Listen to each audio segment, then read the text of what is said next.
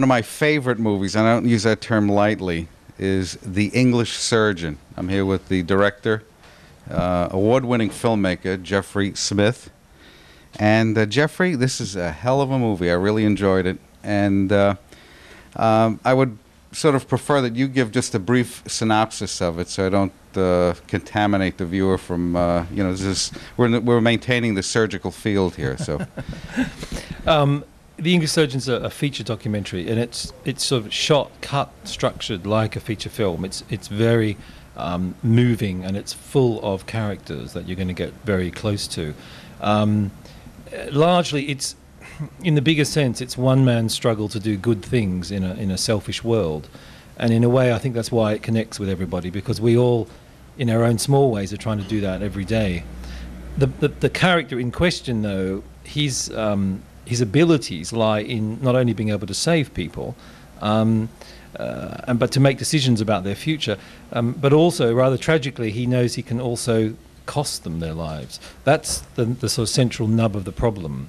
And he's good enough as a surgeon to let me into that world, and obviously we can go on a journey with him then. But it is, as you say, it's a very, very moving film, and it's all the more so because it's actually true. All these things did happen. And, you know, as it develops, and the surgeon is a very generous, very kind guy, and the country that it was shot in, Ukraine, I was unaware of the, although they have these hospitals that are run by former KGB people, and everybody knows the KGB don't do any harm, they're good guys, and when they're not opening up McDonald's out there, they're running hospitals. But the hospitals are probably the most poorly equipped. No method of visualizing any tumors, be they benign or cancerous. And the surgeons have to, the neurosurgeon, one, doesn't even have the proper burrs to go into the skull. Yeah. And when you see in the United States and in England and other places, the English surgeon obviously is from England, they have these burrs that are disposable. They're, I think, 80 pounds apiece, and they're used once, and they're pitched away. And this fella goes out of the recycling bin of the hospital, and he's a consummate woodworker, so he knows, you know, from tungsten carbide bits and all that other stuff. And he's able to remove a shunt or remove a sleeve from it to make it last for one bit lasted 10 years, yeah, right? Yeah, exactly. And these things are thrown away. And other countries outside of the Ukraine, I'm pretty sure, could use these bits. For sure. And, you know, here we're, you know, being green and recycling paper cups and all these tin cans and everything. But it's a tragedy, and we see it in New York City where an elderly person dies and they pitch away the wheelchair and the walker and the, you know, all that stuff that costs a fortune. And it's really a shame. It's a pity that there's no worldwide push to preserve these things. Well, the film might start one, for sure. I mean, he's not only a humanitarian, he's exceptionally practical. And as you say, it comes from being a very, very good carpenter at home. So what he's trying to do all the time is to rescue the things that get thrown out of the NHS or our health service in the UK and make them good in the Ukraine. It even comes down to the fact that they use a handyman drill from the hardware store at the marketplace. Yeah, they don't have a proper surgical drill, so they use a $50 Bosch drill, which goes into, you know, the patient's head. And it's a lot slower. It's a 24 volt. It's a and the battery runs out in the middle of the procedure. I mean, so it's not exactly. You couldn't make this stuff up, and the patient's awake, dare I say, on top of all of that. So yeah, what you notice is, and the movie is very interesting, because I guess people realize that the brain has no pain sensors in it direct, just the scalp and, you know, portions of the skull. And so that if they do a local anesthetic, they can actually open a little window, drill the patient, the surgeon describes you're going to feel noise and pressure, and it's this drill as if you were drilling through a piece of wood that has to be realized in 4 locations so that they can get the bone saw and to free it. And once he's in, the surgeon has no access to visualizing that tumor. He actually his skill depends on tactile skill and what he sees through a very narrow opening into the brain. And he needs to have the patient awake, because if he sort of goes a millimeter in either direction, that patient could be paralyzed. And the patient that he worked on, a young fellow, was remarkable. I mean, his what he telegraphed during that whole thing, and his respect for the surgeon was unbelievable. Yeah, it is. It's a brave person who's going to put themselves into a sort of head brace and then stay awake whilst your head is actually drilled open. And also to be, psychologically speaking, to be filmed so to boot. Yeah, I think that helped. I really think it helped him. It was a good distraction. But he's still a remarkably brave man. But Henry, as you were saying, Henry does that so that the patient being awake, he can keep moving, he can keep asking him to move, so that Henry the surgeon can be braver about getting the tumor out. And that's the point, that the surgeon's skill is amplified by the patient's trust. Yeah. So as long as the patient trusts the surgeon, he becomes actually braver and more skillful and more heroic because of this. And it's unbelievable. What motivated you? What brought you this story? What motivated you to make it? For completely different reasons. I've been going out to the Ukraine for over 10 years when I met Henry, and he'd been going out for his own surgical reasons for about the same period of time. And you rarely meet people who even know where the Ukraine is, let alone having been there. So not only did we get on famously, we made another film 5 years ago, but we both said, look, you know, we have to make this film. So I went out with him. I did a couple of reconnaissance trips. It was enormously moving what was happening in that hospital. And how was it shot? We shot with 3 cameras, 3 HD cameras, just over 4 weeks. It was a very fast shoot because it all takes place, or 90% of the film takes place in the Ukraine. And there's so much that happens every day in those people's lives. He has literally tens of outpatients queuing up in the hospital to see him, and they're all possible stories. Some of them very tragic ones, which you see in the film. I know you touched upon. There was a young woman that was unbelievable. Beautiful young woman in her 20s, and she the prognosis wasn't good. No. But the thing that you see is that if it was under a regular situation, these benign growths, you know, the longer they wait, the worse it gets, and the brain, the tumor expands inside the brain, and the brain has nowhere to go. I mean, it's encapsulated into the skull, and you're damaging all that good tissue.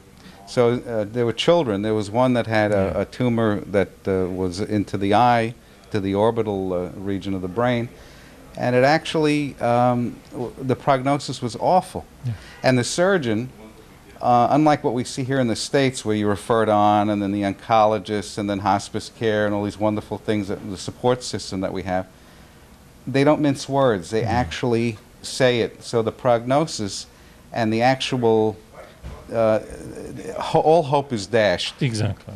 I mean, the only thing you have to do is go home and you know, the next couple of weeks, just make the patient comfortable as best you can.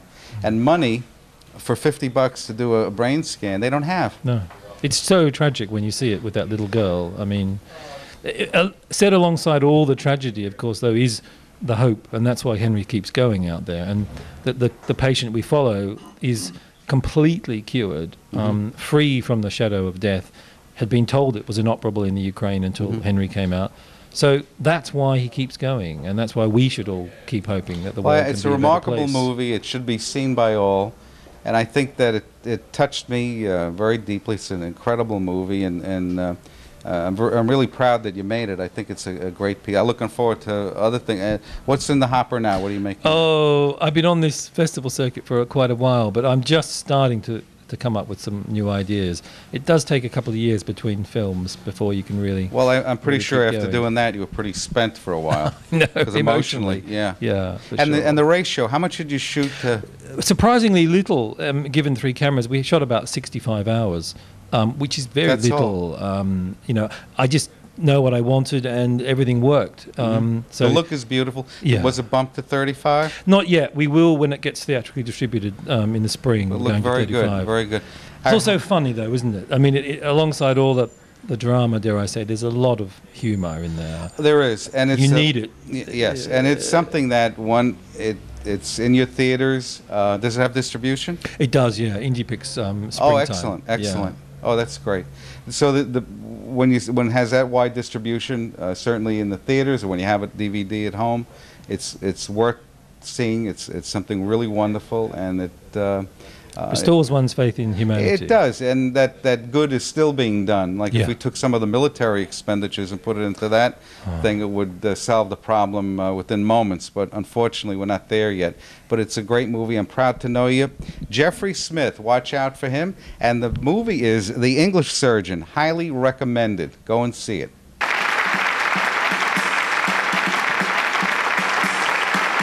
Courtney Moorhead Ballaker, the director and screenwriter of this beautiful movie called Cute Couple.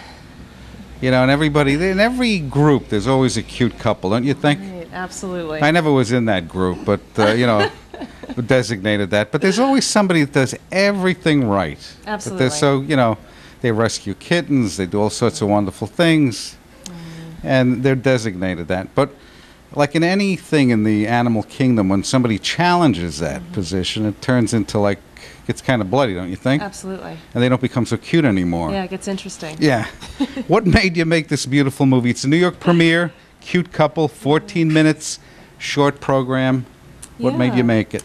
Well, my husband and I used to live in New York City. We live in Los Angeles now, and we would attend a lot of dinner parties where we noticed that exact dynamic that you just described, where a new couple that came into a group of already established friends and relationships, and they would be cute and perfect and wonderful until another couple that fit that same bill came into the social group, and then all of a sudden they were fangs come out. threatened. Yeah, the fangs come out, exactly. Another thing we noticed was it wasn't just the cute couple, that different couples secured a niche. Like there was the intellectual couple that were usually like the academics in college, or you know, the funny couple or the artsy couple, and so we kind of we thought that would be a fun topic to make a short film out of. So I wrote it, and there it is. And was Zach and Kendra, did you, the two principals, the two characters, were they based on somebody that you knew, I mean, personally? Yeah, they were... or a compilation? They were just a compilation of various cute couples that we had met in the past. So they weren't based on particular people that I've met. I just sort of took attributes, so to speak, Now, from what would you others. define as something that would be a sure-fire thing to have if you wanted to aspire to be a cute couple? What would it take? I mean, do you have to go to like the film school or something? Well, having a really adorable job, like running a nursery or designing baby clothes, or Zach, who's one of the lead characters, is an animator. So it helps to have a cute profession, but just be bubbly and lively at parties, and have zingers, and obviously dress is very important in terms of being cute. I think polka dots help a lot. Yeah. Pink is a good color, even for men. Yeah, you know, what was it? Yeah. Not floss, it's that fluffy material, whatever it is. Yeah. Yeah, I got that. Well, that doesn't come in my size, so I'm out. This is terrific. I think, and your training, how did you get involved in the film business? I actually, I'm trained as a theater director. In London, I went to school and got my master's in theater directing, and I directed some off-Broadway plays in New York City. And then I decided to segue from theater to film and moved to Los Angeles about 5 years ago. Didn't know anything about films, really. I knew a little bit about TV and theater, but nothing about film production. So I just sort of started at the ground level, working as an assistant, moved up to a creative executive, spent time on sets as much as I could, learn how to make movies. So and you then learned give it by a shot. doing? Just learned by doing it, yeah. And it beautifully shot, wonderfully done. Thank you. And, you know, it moves right along.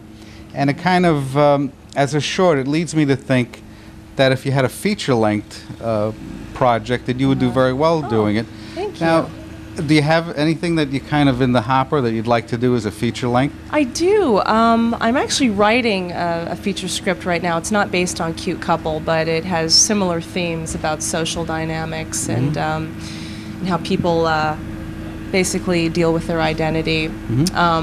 I can't pitch it very well yet because it's just so early on in the process. I'm still forming it. But I do have a screenplay that a very talented writer by the name of Paul Locander asked me to direct, and I guess that would be more of a dramedy. It's a dramatic structure, but it's got a lot of comedic elements. So I'm trying to get that made. If someone wants to get in touch with Courtney Moorhead Balaker, is there a website or a company that they can reach you? Absolutely. The website for my short is thecutestcouplesite.com. The cutest couple site. Couplesite.com. So we've gone to the next revolution of this thing. I couldn't get cutecouple.com. Can't get any cuter than that, right? Cute Couple was like a dating website, and I didn't want to get involved in that. Yeah, so I had to pick that one. Yeah, she's really cute. I mean, it's like kind of, oh my God, what happened? She's a nice dancer, what they used to say. Exactly. Well, it's been a delight having you. You're very cute. Thank you. Thank you. And I think that the movie's very cute. I appreciate that. And I think that you'd have a grand time seeing it. And I think that if people want to get in touch with you, because you have that stage training, and you certainly did a great job with this. Thank you. And that the off-Broadway director credits, you have a whole slew of things that. Yeah, it was fun. I miss doing that, but. And you might, it might be a situation that people can contact you and go on to a bigger project, and we hope to see you many years to come here, Courtney. Thank you so much.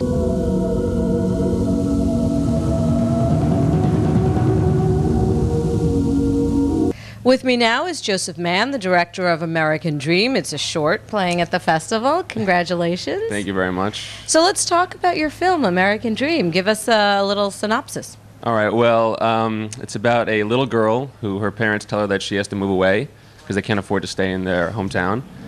So she decides to rob a bank.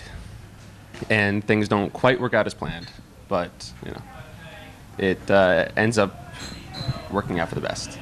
Well, in these tough economic times, it's kind of an interesting take or idea on what's going on. Yeah. She starts out by selling lemonade, which is very, very traditional for for certain kids in certain communities. She's an enterprising young lady. Let's just say that. Yeah. Yeah, and then she turns to robbing a bank. How did you come up with this idea? Well, actually, it's. I was being forced out of my house when I was in college, and I was just like sitting around one night just thinking, how can I stop being moved out of my house? And I thought, maybe I'll just rob a bank. And then I was like, oh, you're an idiot. Only like a 10-year-old would do that. And thus the movie was born. All right. Well, as we know, there are people out there robbing banks, and there's a lot of people out. I recommend this movie if you'd like to know how to do it legally, because it works out really well. As far as being forced out of your house, what kind of reception had you gotten when you told people this idea for your movie? I mean, as I said before, we're in tough economic times. And how people react? Well, people were a little skeptical at first because it's a little girl trying to rob a bank. But we try to make it as realistic as possible, and obviously throw in some fantasy there because she's a little girl. But the reception's been great so far. I can't believe people like it as much as they have. I can't believe I'm actually in the Hamptons Film Festival. It's really cool. Yeah. Well, you are actually a local, right? So your family is from West Hampton. Yeah. So they have We're out in West Hampton. We have a house there, and it was a great town to shoot in. Everyone was super friendly. We had all the local parents come in and give us their kids for the day, and it was great. The parents were very helpful, giving their kids rubber band guns and lots of Coca-Cola. It was great. Let's talk a bit about the shooting of the movie. When and where did it take place? I mean, we know West Hampton, but specifically when and where for those who know the area. It took place in August of '06, which is a long time. It was like a year finalizing everything, making it after we shot it. It was 4 days of shooting and then a year of everything else. But we actually took over. We drove by this old abandoned bank that my friend who helped produce it actually just saw it and was like, we have to shoot in there. And I thought there was no way. We called the owner and we're like, we'll fix it up, and would you let us do it? And thankfully he said yes. We actually raised the market value of property anyway. So will viewers recognize it? Will people from the Hamptons recognize No, it? there's no way. This is a bank that was completely empty. We actually Where was this? It's like right near the CVS. I don't know the exact address, but we actually there was nothing in it. There was just a bank vault door, and we had to build from plaster all the like security boxes and everything within 24 hours. It was crazy. Yeah. Now it sounds like you made a very expensive short. Yes. Okay, your short is about 16 minutes. Yeah. How much did it cost? It cost around $30,000. Wow. Yeah.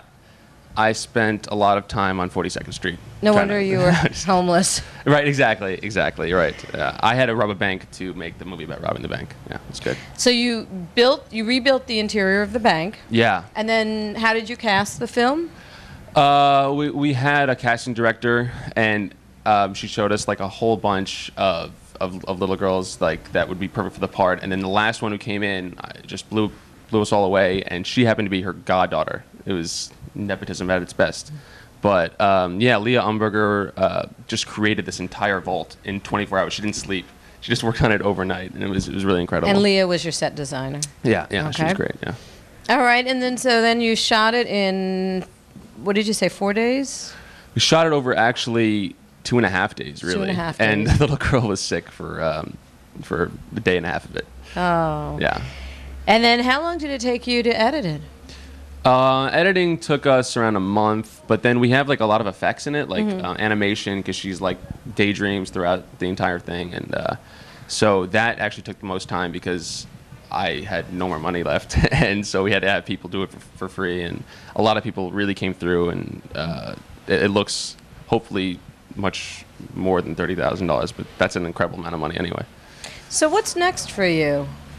Well, right now I'm working in LA on a couple of scripts, a pilot and a feature, and so I'm just trying to concentrate on that. I wrote another one that was a kids movie, and now I'm writing a romantic comedy. So I'm just gonna keep on slugging it out in LA. Okay. It's sunny there. It's nice. So the next thing we can expect from you is a feature film as opposed to another short, or? Yeah, I think so. I mean, can't really do too many of those. So hopefully the feature's next, but we'll see. Any hints? Is it set out here, perhaps? Actually, it's set in Manhattan. Okay. Yeah. I love East Hampton. I love the Hamptons, but I just wanted a New York City movie. So, what can I do? All right. Well, Joseph Mann.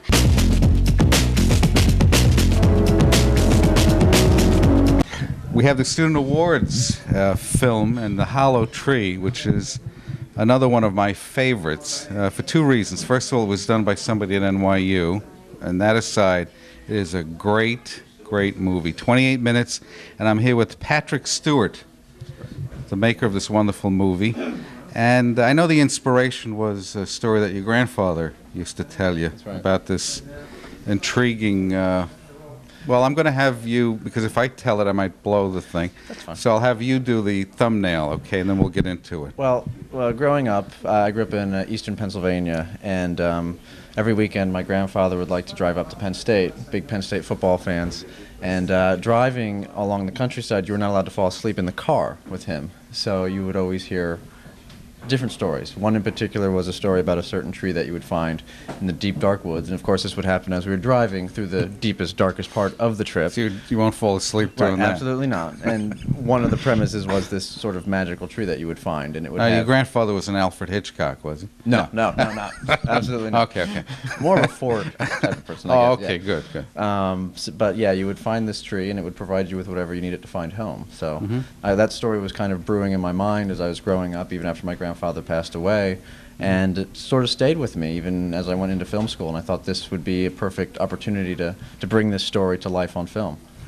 It's amazing how telling an innocent story to a child impacts so deeply, and that's why it's wonderful giving children all sorts of experience, but there's nothing like storytelling to impact the child and the imagination, and probably in your mind, as vivid as the movie is, probably your imagination of that story is even greater because the movie came out brilliant. I mean, it's unbelievable.